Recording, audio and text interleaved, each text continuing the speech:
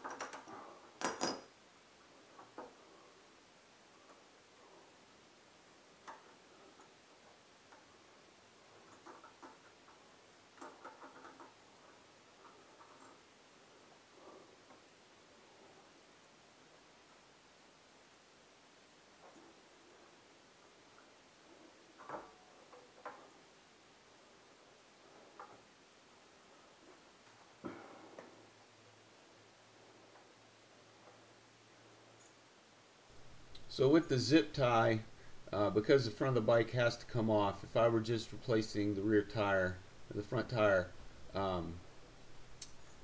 probably wouldn't zip tie the calipers out of the way. But since I need to have these calipers out of the way when I pull the forks off and get that triple tree out of the way, I'm going to zip tie the caliper over by the radiator just to keep it out of my work area. And I'm loosening these screws on the fender just to make it a little bit quicker later on when I go to pull this fender off.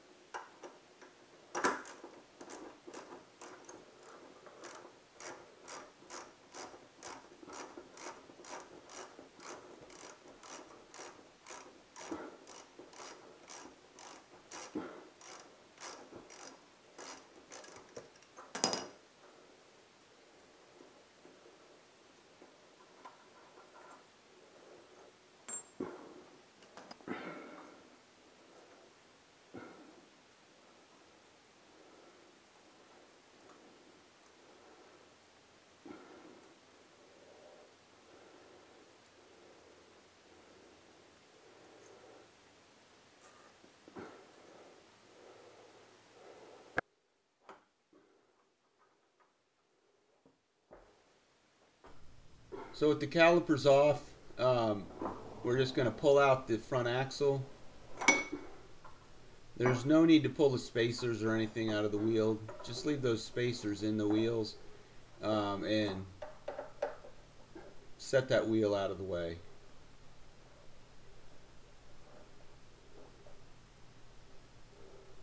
And then with our hex tool, we're just going to remove these 4 screws that hold the front fender on.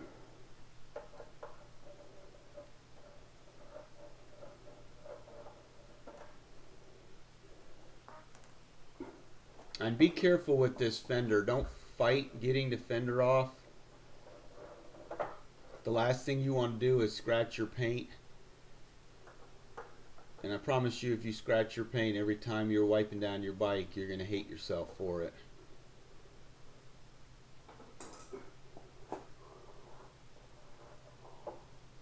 So the fender comes off at the lower fork tube, and if you just grab the fender and squeeze it together, it'll give you enough room to slide the fender through the forks. But like I said, be very careful.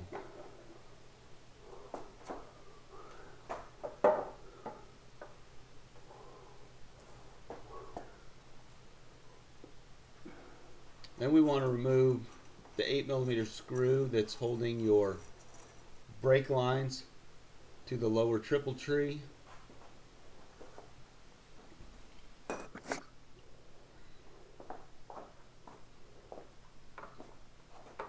So this was a dead giveaway that something was wrong. This nut should not have been that loose. And the reason I'm doing this is this bike was in a very, very bad accident. And every time I work on this bike, I just thank God that the owner, Walter, is still alive and with us today. But I had the bike, I had the front end all aligned, and going down the highway, both the handlebars and the triple tree were cocked, and I have the forks aligned in the triple tree, and the wheel, everything is in perfect alignment. But when you look down at the triple trees, it was still cocked pretty bad. So I knew that there was something worse wrong with it other than just the handlebars. The left clip-on is bent in about 2 inches, which you can't see in this video. So that made the handlebars, when you're sitting on the bike, the handlebars were weird, so you were sitting weird on the bike. And then when you look down at the triple tree, it was moved, so that was pretty bad too. When I pulled it all apart, I found that the bearings were not in the frame tight, and the steering stem was bent just a little bit. So like I said, this bike was in a very bad accident. Right now I'm going to take ratchet straps and put them through the frame, and I'm going to hang the bike from the support of my loft in the garage. And you can do this if you have like an engine hoist. You can jack your bike up. Just, you know, be careful. So remember, my bike is still on a pit bull stand, so I'm just removing some of the weight off of the pit bull stand, and I want the bike to hang evenly. It's easier to align the bike if it's hanging freely than try to fight with a bunch of stands. So we have our hex tool, and we're loosening the 2 hex screws that are holding the triple tree and the clip-on onto the fork. We want to do those first.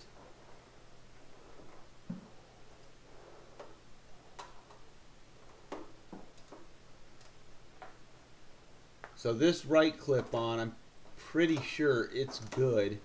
This is a 2008 model, The 2005 clip-ons are the same size diameter for the fork.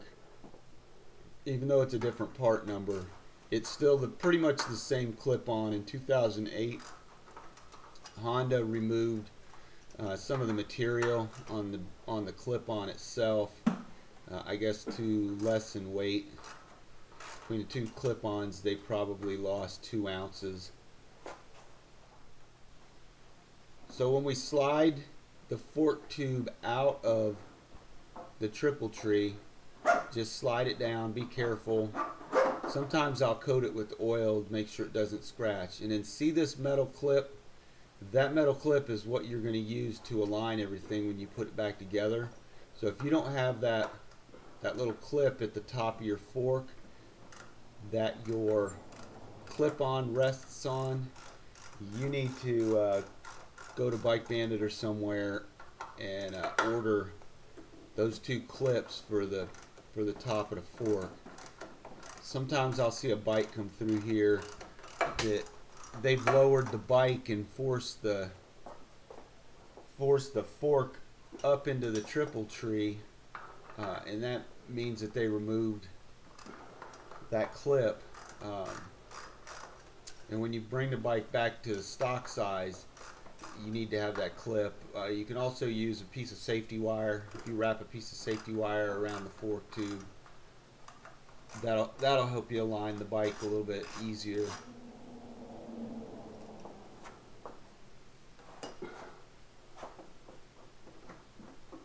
And again, with the left side, just pull the fork out. If you spray the fork down with WD-40, it'll help that fork slide out of the triple tree a little bit easier. So you're going to need a spanner to get to the bearings. Not this size spanner though. This was just a joke, sorry. So there's a little lock washer in there. And you take your screwdriver and you push the tabs out of this lock, out of the lock nut itself. See how loose that is? That nut should not have been that loose.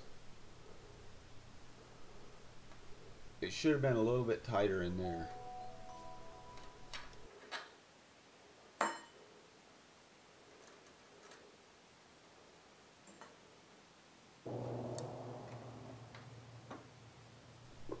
Then we take our spanner and we loosen the cap, the bearing cap.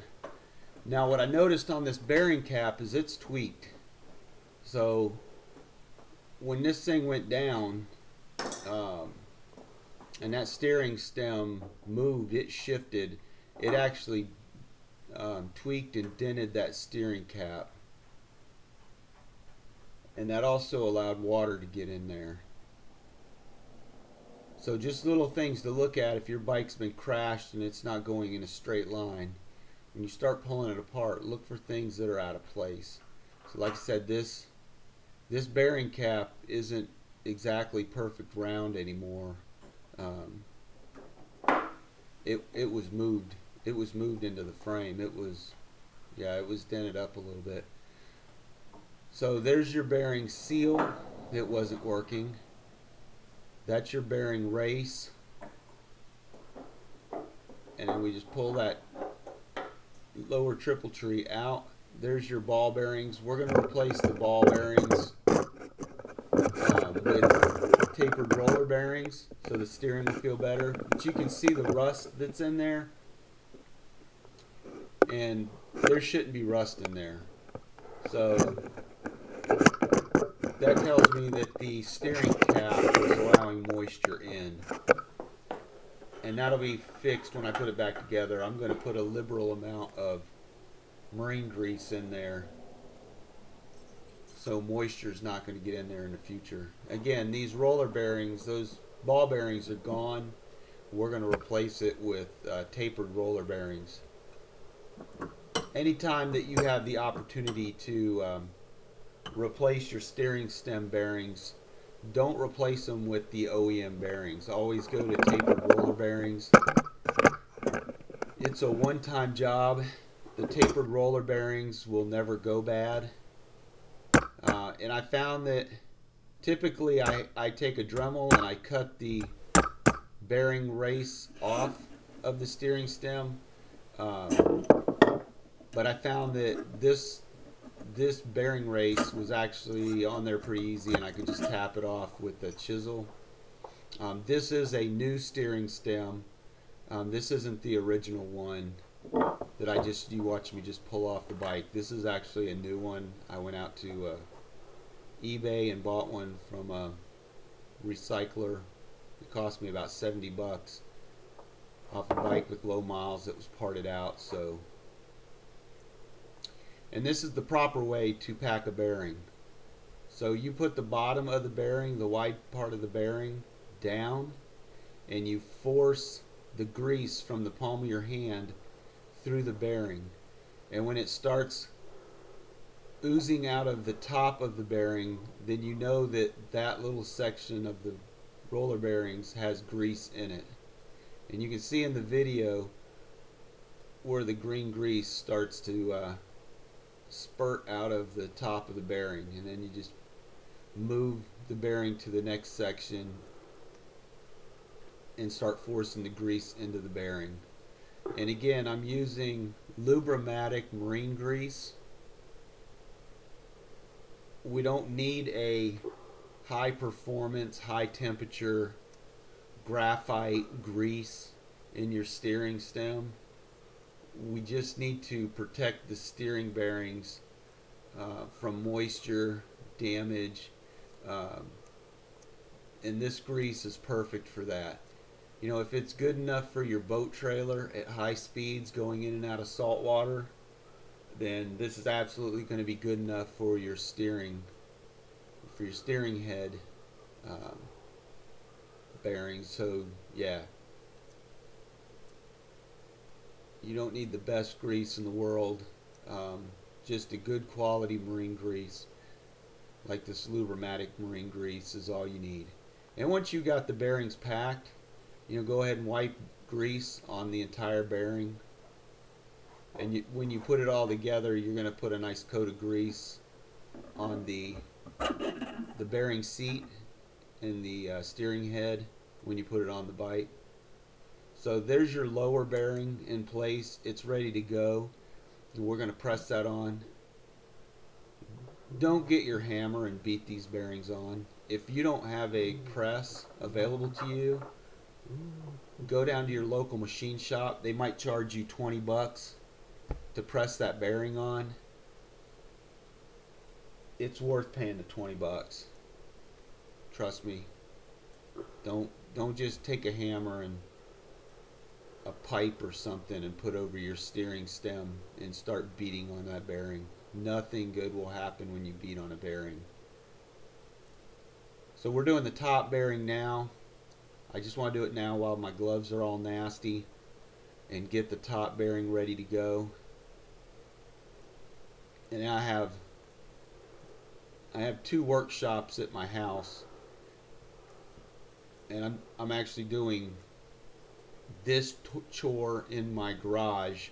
Normally when I build a bike, I build it in my workshop under the house.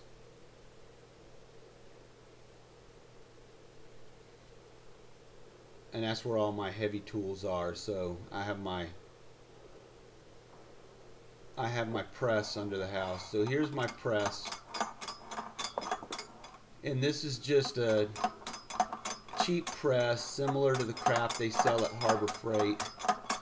These presses are not expensive. I bought this one used for $20. So there's no reason why you can't find one out there for real cheap. This press was probably only $200 or $300 when it was brand new. But you can hear how much pressure is being put on that bearing to slide it onto that steering stem. That would be a lot of whacks with the hammer, and one wrong whack with a hammer and you're going to destroy that bearing, and then you're going to have to cut that bearing off of the steering stem and buy a new one. So just go to your local machine shop and have them press the bearing on. It only takes them a couple minutes. So that bearing's seated, it spins good, and now we're back at the bike and we need to remove the bearing races that are in the steering head. So when you look down into the steering head, you'll see where there's grooves in the steering head, which will allow you to hammer out the old races. Many years ago on older bikes, it wasn't this easy.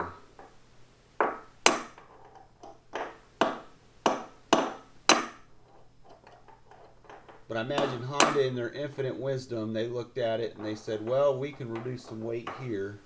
And they lost another ounce by grinding out a spot to put your punch so you could get those bearing races out.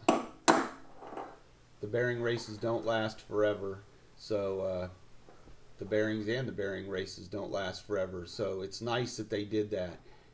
And anytime you do replace the bearings in your motorcycle, make sure that you replace the bearing race also.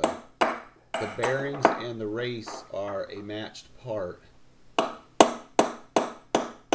So even if you're going to put those crappy ball bearings back into your motorcycle, make sure you knock out these races and put the new races that came with the bearings back in your bike.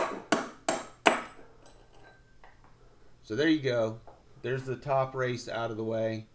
And I already punched in the bottom one, but the top one's going to be the same way that I did the bottom. So I just tap it so it's into place, and then I take a socket that's the same size as the outer edge of the race, and I use that socket to beat the race into place. By using a socket, I'm not destroying the inner race area where the bearing rolls. So you want to protect that. And this socket this is actually an older Craftsman socket back when Craftsman made good tools. But I figure if I destroy the socket, it's okay. I can just take it back to wherever they sell Craftsman and get a new socket. Unfortunately, the replacement socket is going to be some China-made junk that's not going to have the tensile strength is what an old US-made socket. But for as many bearings or as many times as I'm going to use this to beat a bearing in, it's not going to hurt this socket at all. That, and if I'm old enough now that if I'm still doing this in 20 years, I'm going to be an old man doing this, so that socket will be alright, and it'll probably be alright for the next guy who gets it when I die.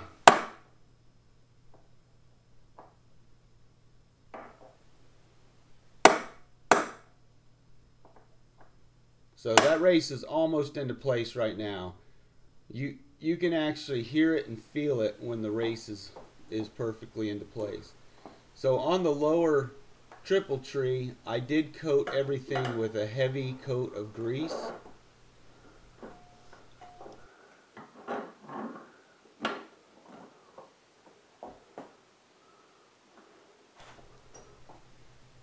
And with that heavy coat of grease on the bottom, it'll help keep the moisture out.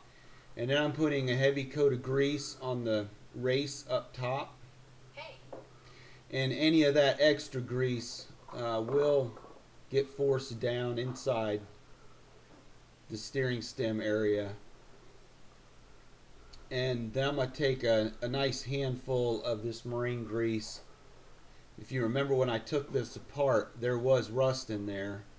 And with the amount of marine grease that I'm going to put on top of this bearing, along with that cap, when I tighten that cap down, it's going to really seal this in, so I don't have to worry about water getting into this steering stem again. And there's my seal. So with the grease and that rubber seal around the outside, it should keep that bearing dry. I'm confident thinking that that bearing's going to be dry in 10 years if I ever have to do this again to this bike. I hope not. I hope when this bike leaves it'll only come back for tires and it'll be in as nice a shape as when I sent it out of here.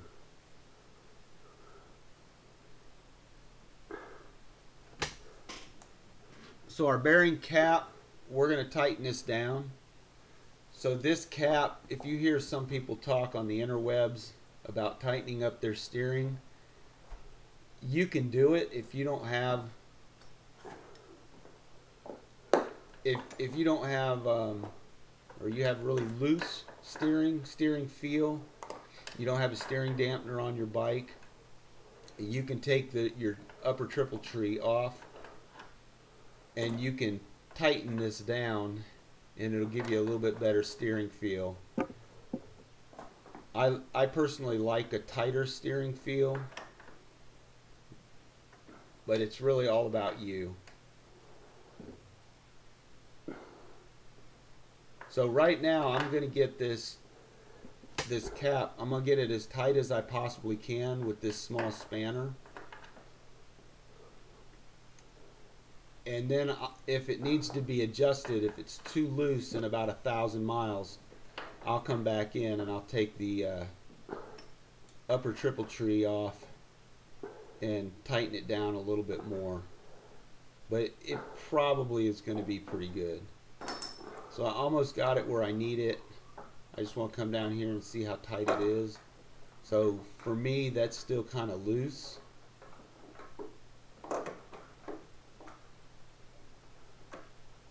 It's turning way too freely than I personally like it. And as those bearings start to wear in, it's going to loosen up also.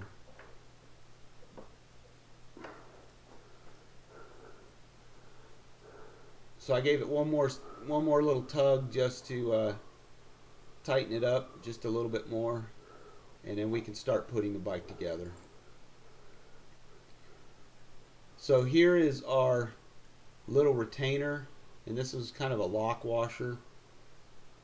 It'll keep that steering stem from backing out. And if you remember, the nut that was on top of this was really loose. It was only finger tight. So that's not going to happen this time. We're going to put at least 15 pounds of torque on this nut to snug it down, and we're going to turn it to where it lines up with the tab, and I can just hammer that tab in. So when I come back to take this apart in the future, it's not going to come off just finger tight like it did right now when I took it apart. So with my screwdriver, I'm just bending those tabs back into place. And then we can put our upper triple tree cover back on. And this is as far as I took the video. You're already watching a half hour. It's just too much. I did not do a video showing you how to do the forks in. It's late at night right now. So I just wanted to put the bike back together and get it all lined up so I can do other things tomorrow.